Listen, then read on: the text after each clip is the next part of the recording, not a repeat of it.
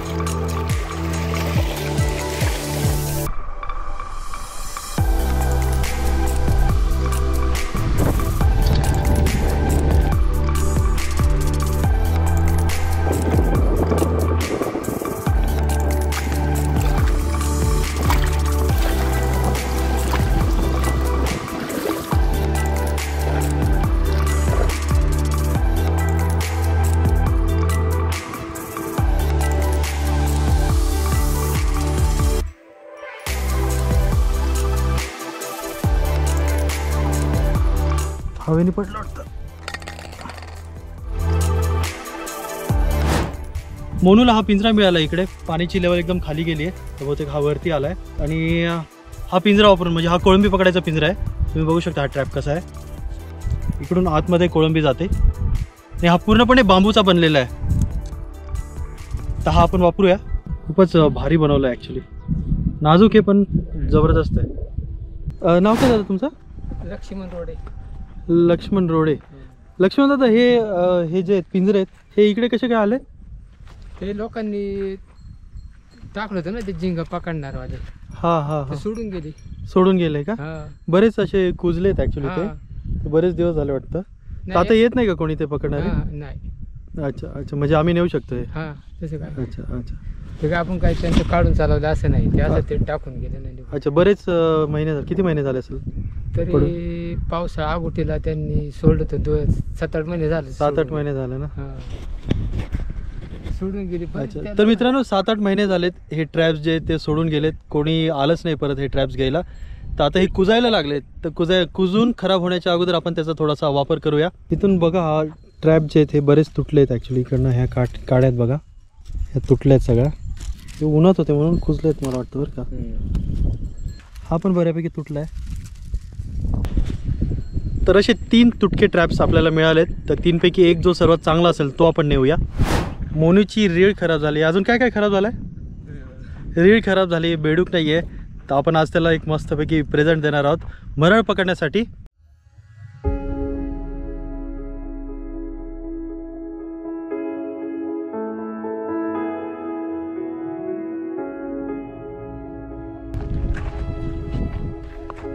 उघडून बघा।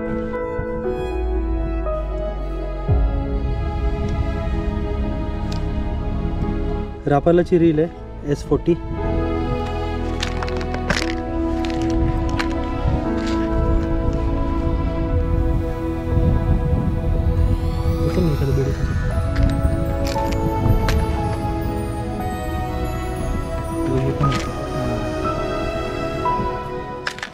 सकाळपासून प्रयत्न करतोय मासे पकडायचा, पण एक मासा मिळाला नाही, एक बाईट मिळाली नाही.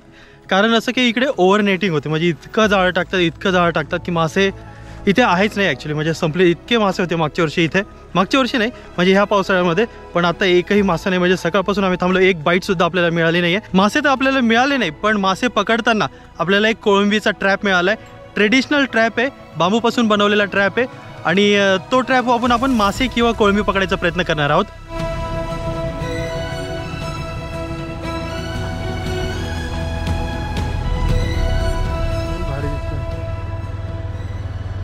नमस्कार मित्रांनो, मी घेऊन आलोय तुमच्यासाठी खूपच मजेदार ॲप ज्याचं नाव आहे रमी सर्कल. हा एक खूपच सेफ आणि सिक्युअर्ड गेमिंग ॲप आहे ज्याचे 1 करोडहून अधिक ॲक्टिव्ह युजर्स आहेत, जिथे तुम्ही खेळू शकता रमी आणि जिंकू शकता भरपूर पैसे. त्यासोबत तुम्ही खेळू शकता भरपूर गेम्स, तेही विदाउट चार्जेस. याचं वैशिष्ट्य म्हणजे जिंकलेली रक्कम तुम्ही त्वरित तुमच्या अकाउंटवर घेऊ शकता. एटीएम, क्रेडिट, डेबिट कशाहूनही तुम्ही याच्यावर पैसे डिपॉझिट करू शकता आणि तुमच्या पहिल्या डिपॉझिटवर तुम्हाला मिळेल ₹2000 पर्यंतचा बोनस. रमी सर्कलवर रमी खेळणं फारच सोपं आहे मित्रांनो, कारण हे ॲप मोबाईलवर फारच स्मूथ चालतं. तर मित्रांनो, वाट कसली बघताय? डिस्क्रिप्शनमध्ये रमी सर्कलची लिंक दिली आहे, तिकडे जाऊन तुम्ही रजिस्टर करू शकताय. मित्रांनो, ह्या खेळाची लत लागू शकते आणि याच्यामध्ये आर्थिक जोखीम समाविष्ट आहे, त्यामुळे स्वतःच्या जबाबदारीवर खेळा. लावतो त्याला, जास्त हलवू नको.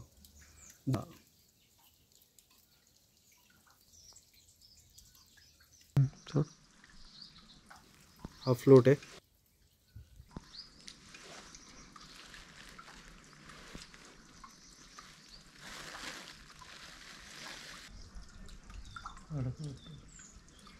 अडकलं ना नक्की, माझ्यासारखं.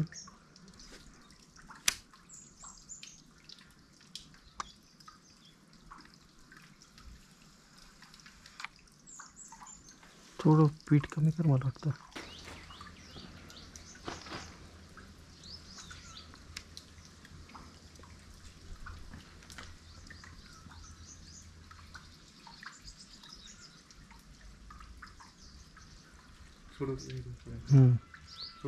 नाही सोडू नको, व्हिडिओ काढावा लागेल ना, सोडायचा का नाही. कुठं सोडशील? इथे सरळ इथेच सोड.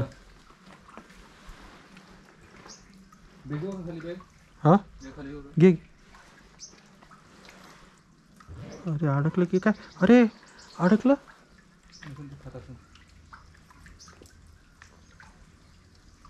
बघ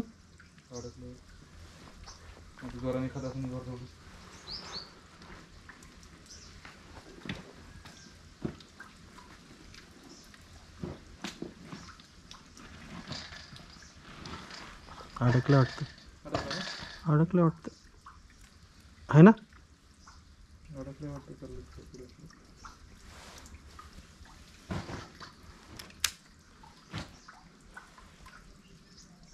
हा अडकलंय. कॅमेरा चालू आहे का? बंद करतोय. चालू. हा हा अडकलाय. बिटकेच आहे, पडू नको बाबू. लाईव्ह अडकलं माझं. एकच नंबर.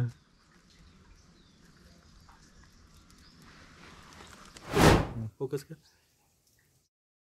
बिटक्या मासा आहे हा, आणि हा बरेच म्हणजे दिवसापासून ह्या विहिरीमध्ये होते. म्हणजे हे पावसाळ्यामध्ये आलेले मासे आहेत. एवढी साईज नसते यांची ॲक्च्युली, आणि इकडे हे एवढे मोठे झालेत आणि खायला खूप जबरदस्त लागतं. म्हणजे यांचं कालवण भारी लागतं, पण आपण यांचं कालवण नाही करणार आहोत.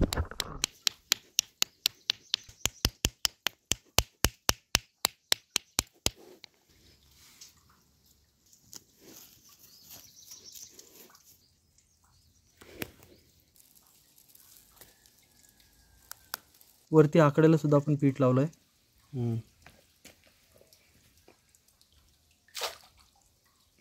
बुडतंय ना आता.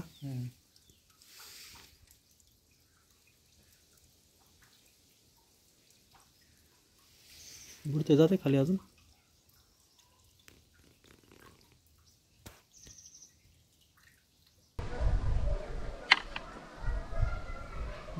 टाकले बरोबरच जाते.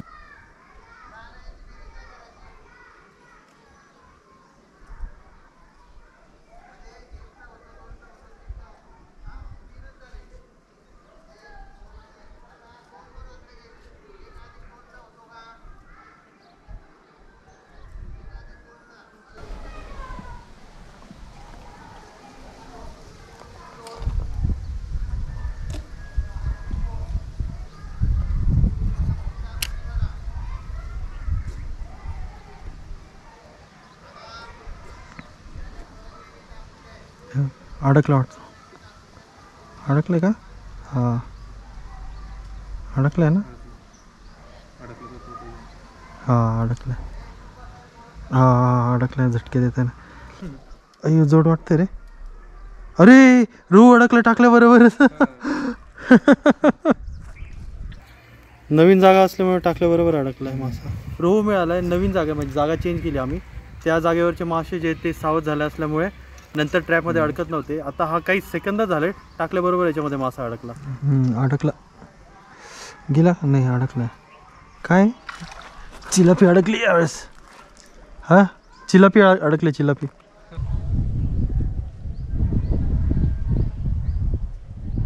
बराच वेळ झाला आपला ट्रॅप टाकून, म्हणजे जे कोळंबीचं ट्रॅप होतं ते टाकून. तर त्यामध्ये मासे अडकले की नाही हे आपण चेक करूया. त्यासाठी आपला कॅमेरा जो आहे आपण फिशिंग रॉडला बांधून खाली टाकणार आहोत तळाला आणि चेक करणार आहोत आपल्या ट्रॅपमध्ये मासे अडकलेत का नाही.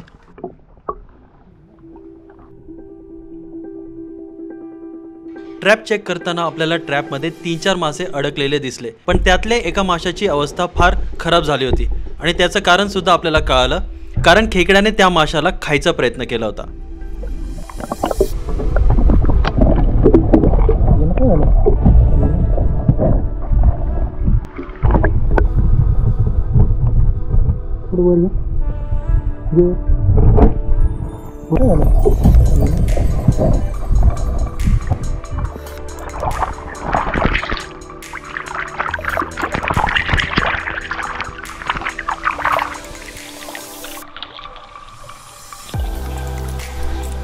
अशा प्रकारे आपल्याला 4 मासे ट्रॅपमध्ये मिळालेत.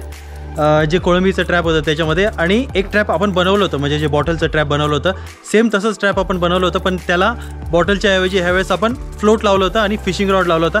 त्याच्याने सुद्धा आपण मासे पकडलेत. आणि आज पकडलेल्या माशांची आपण रेसिपी बनवणार नाही आहे, कारण की मोनूने ऑलरेडी कोळंबी पकडून आणले होते काल. तर त्या कोळंबींची आपण एक रेसिपी बनवणार आहोत, साधी सिंपल रेसिपी, म्हणजे कोळंबी बार्बेक्यू करणार आहोत. मसाला वगैरे जास्त काही टाकायचा नाही, एकदम सिंपल रेसिपी पण एकदम चवदार रेसिपी.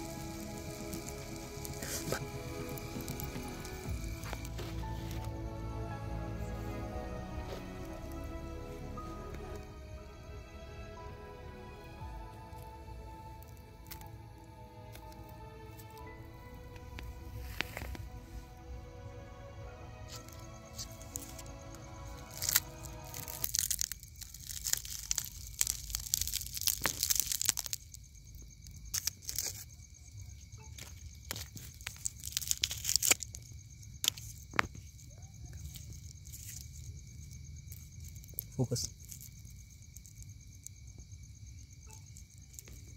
मोनू प्लीज बंद करते माझं नाही. ठीक आहे.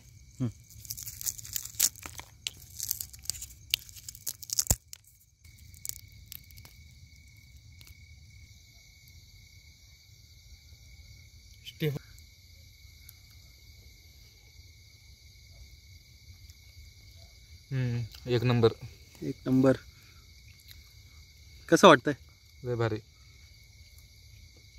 How is the taste? एक नंबर. रितेश का बरं तुम्ही मांस घेतलाय ना? मांदा कोणी खाल्ला नाही रे? मांदा दोघांनी खाऊन बघायचा ना एकदा. लय जबरदस्त लागते. लय भारी सर. एक नंबर आहे. आपण भट्टीमध्ये तंदूर करतो बघा, हा हा त्या टाइप मध्ये झाले सेम. म्हणजे ती भट्टी मधली पण किती साधी सिंपल आहे ना. काही कोंबडी तरी जाळलेली असते, पण एक नंबर झाले. याचं जे वरचं आहे ना, याला काय म्हणतो आपण, शेल, हा हेच फक्त जाळले. आतमधलं आहे तसं राहिलेलं आहे आणि एकदम कडक नाही का, रोस्ट म्हणतो आपण. त्यात आपण एकाच बाजूने एकाच बाजूने हे केलंय, त्याच्यामुळे एक नंबर लागते.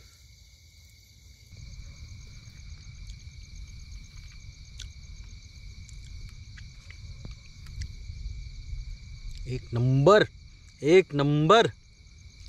सांगू शकत नाही कशी भारी टेस्ट आहे. काहीच टाकलं नाही, एकदम वरच्यावर मसाला टाकला आहे.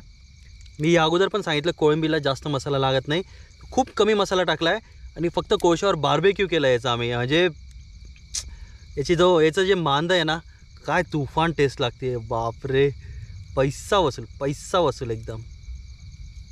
पैसे तर दिले नाही म्हणा आम्ही, तरी पण पैसा वसूल. म्हणजे जरी विकत घ्याल तुम्ही, इतकी भारी आणि जबरदस्त. माझ्या मते ना जगात सर्वात टेस्टी जर जी गोष्ट असेल ना, म्हणजे मी खाल्लेली आत्तापर्यंत, तर ती हीच असेल, कोळंबीच असेल. कसंही खा, बार्बेक्यू करा, तळून खा, जबरदस्त. बार्बेक्यू करायचं म्हणजे एक फायदा आहे की आपण कोळशावर केली आणि तेल टाकलं नाही याच्यामध्ये काहीच, तरी इतकी भारी झाली आहे, जबरदस्त.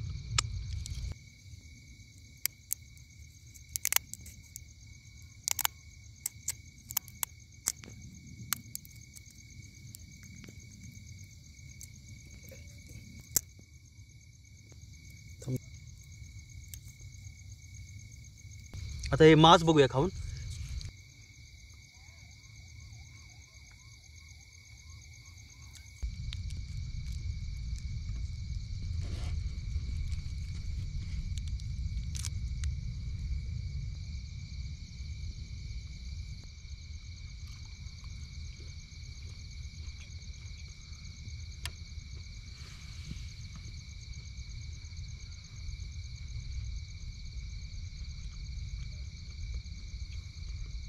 दोन्ही कॅमेऱ्यामध्ये सर्वात अफलातून गोष्ट आहे, सर्वात चवदार गोष्ट आहे, सर्वात टेस्टी गोष्ट आहे. Super super. हा पीस बघ ना किती मस्त हे झालं. खूपच मस्त रोस्ट झाली आहे कोळंबी आपली, आणि कोळशाचा जो फ्लेवर येतो ना हिला, आहा, एक number.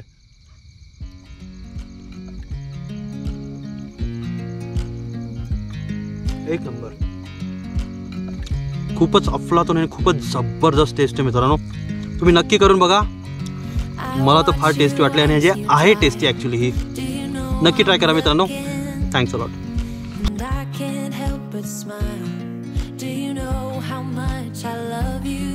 Put my favorite song on. I put my feet up. हे बघ इथे इथे बघ, इथे बघ. हे And I can't help but feel इकडे हा. just loving this moment. Can we stay here danger चटका बसतो रे. I'm loving this moment. Can we